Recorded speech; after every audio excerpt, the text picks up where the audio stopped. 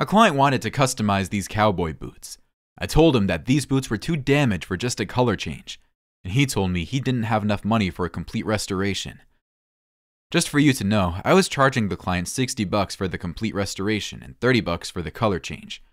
But he had only enough for the color change. But he was such a kind person that I'm going to give this client a little favor and try to let these boots as good as I can. I was thinking on painting them all black, but I wasn't sure of how they would look. So after thinking a little, I changed my mind and decided to paint them with 2 different colors. I think it was the right decision for these kinds of boots. But as I told you guys before, your opinion is the most important for me. And I always read your comments, guys, so please let me know in the comments what you think. Would you prefer these boots on all black, or the 2 color are better? Finally, I polished the soles to make them look even better. And here is the final result, guys. Hope you enjoyed the video.